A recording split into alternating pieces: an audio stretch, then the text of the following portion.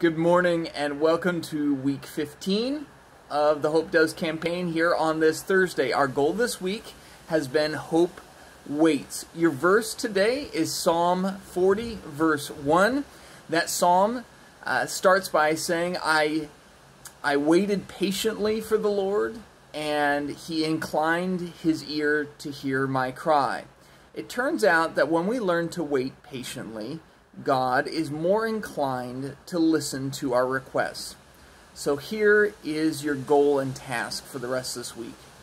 I want you to find an area of your life that you are not particularly good at waiting in, and you may already have an inclination that it's causing some problems.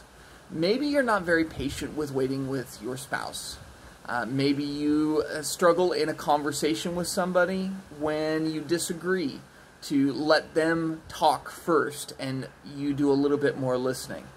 Maybe you struggle to wait in line, and so you just kind of have a frustrated approach to waiting in the grocery line or traffic or something like that. What I want you to do is make a concerted effort to learn to wait patiently. Be a cheerful giver when it comes to your patience, so that whether it be with your spouse or your kids or with your neighbor or with the other car in traffic, you are an example of waiting patiently. And I think what you'll find is that the Lord will incline his ear to your prayer. That is your task. Psalm 40 verse 1 is your verse.